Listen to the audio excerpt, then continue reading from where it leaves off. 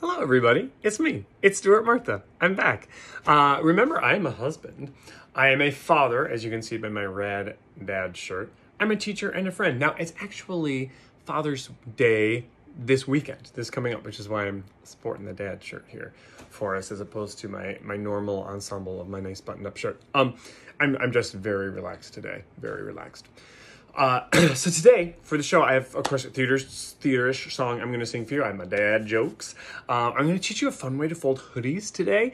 I'm going to talk about with the kids being home a lot this summer. We're going to review my 3 C's to behavior management. And then I'll read a little bit about cleaning tips, specifically about windows and doors. Oh, fun. Okay, so we'll jump right into it. The song I'm singing today is called I Loved You Too Much. It's written by Drew Gasparini. I usually say his last name wrong. This dude, he started writing music when he was 12. He's a performer and a writer, producer. He toured with Jason Mraz, Third Eye Blind, Plain White T's. He's written the music scores for It's Kind of a Funny Story, Skittles Commercial, The Karate Kid, Whipping Boy, Night Shift, and Crazy Like Me. Those are all Broadway musicals. This particular song, I Loved You Too Much, is from his album called I Could Use a Drink, which I'm going to take a drink of right now. It's just a collection of songs he wrote, theater-like songs that he wrote, and some of the best of Broadway are on here singing. There's Jeremy Jordan, Rachel Porter, Alex Weiss, just to name a few of them. This song, I Loved You Too Much, is actually sang by Mikhail Kilgore. I recommend you going online and hearing him sing it, because he's going to do a far better job than I can. And the reason why, this song is written for like a tenor, like a tenor that can sing really high. I'm like a baritone tenor. So I can hit some notes, but not many of them. And you'll see that. So really go online and hear this song. So here we go. I'm going to sing the very beginning of the song. This is like a really heartbreaking song where they get broken up with. So let's see how it goes. Okay. I gotta get sad. It's a sad song.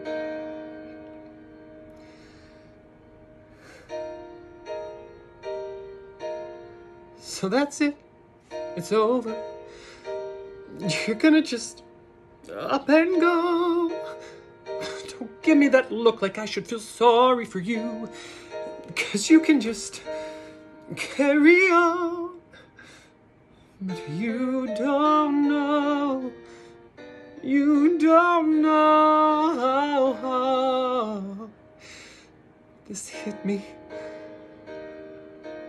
It's like I get what you're saying, but that won't make it easier, 'cause words don't cushion falls. I'm already broken. So off you go, off you go.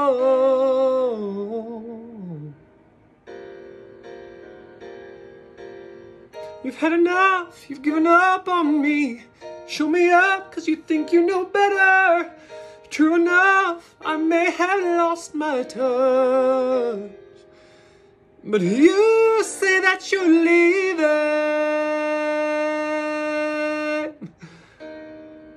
because I loved you too much.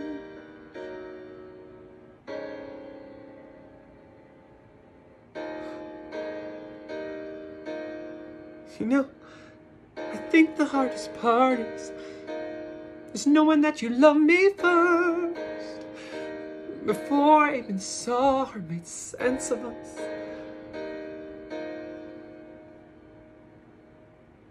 Still off you go, off you go.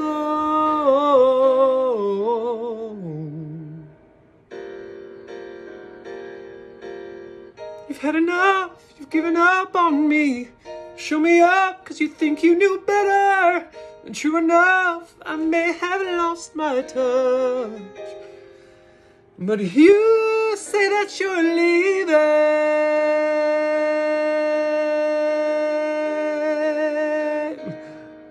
because I loved you too much. All right, there's more, and then it gets to the really high part, but I'm going to stop at that. Such a pretty song, right? Right? It's a good song. So I got my dad jokes. Perfect, because it's, dad time.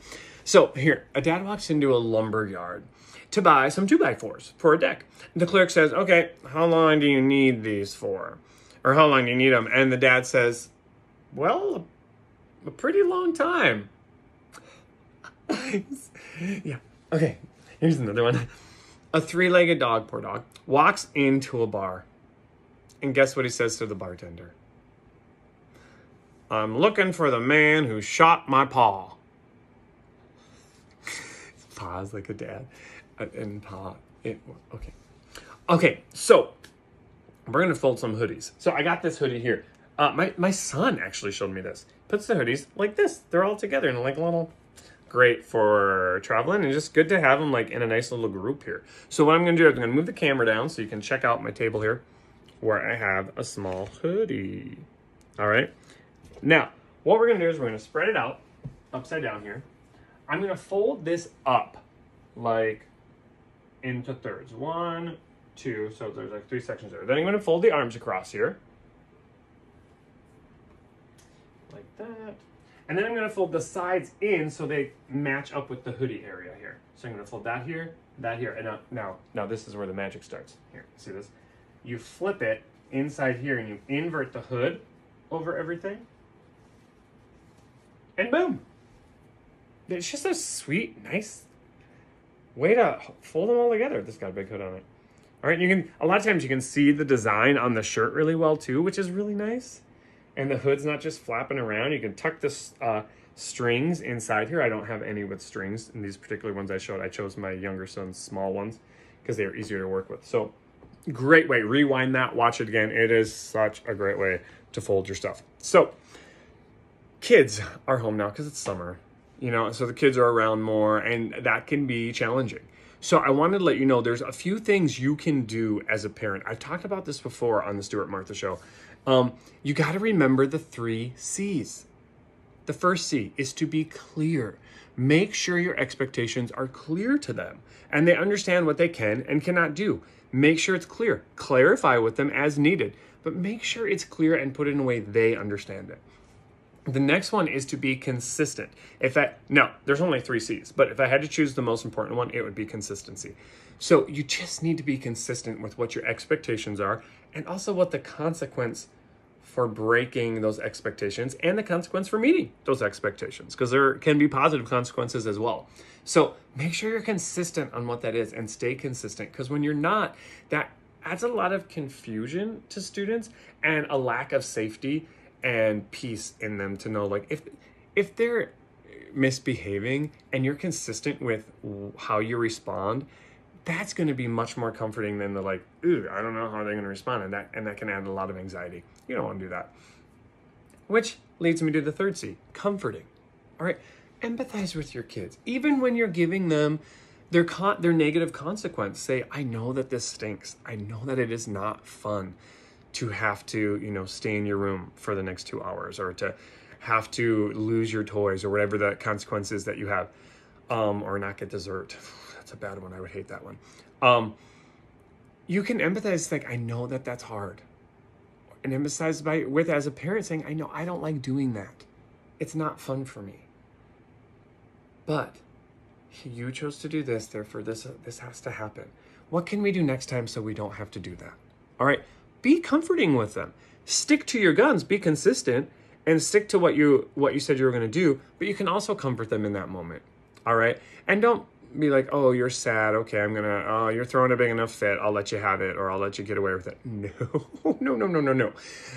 Lest your children are controlling you if you do that. And that's a big problem and does not give children that security that they need. So be clear with them, be consistent, and be comforting with them. Okay, comforting and sticking to what you say you're going to do at the same time.